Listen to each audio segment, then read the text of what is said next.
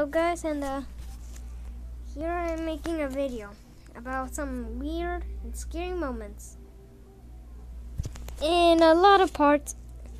Well, like halfway through the animation. Well, it's not an animation really. I'm just gonna I get lazy, so it might be terrible. Anyways, one time I almost drowned. And what happened? Something like this. I don't remember the man, but it was a kid's dad. I don't remember his face. This is me. 9 to 10-year-old me. I'm 11, by the way. This is the man. I'm not gonna make a different voice for the man, so I'm just gonna say. You ready? Yes. 3, 2, 1.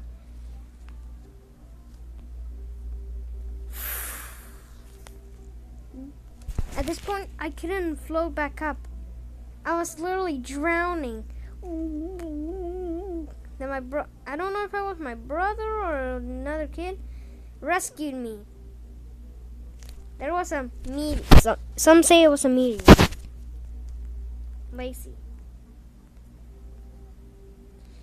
It's basically that they woke us up because the windows were like like shaking horribly.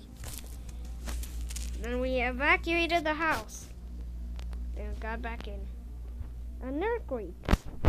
And got lazy. I felt like and then they just we ran outside. We saw a video of a tornado and not saying because I don't know, just private. Hold on, let me pause for a second. There was a video of a water spout. And they were like, oh, my brother's like, oh. I was like, okay, I got lazy. And my dad just showing the video.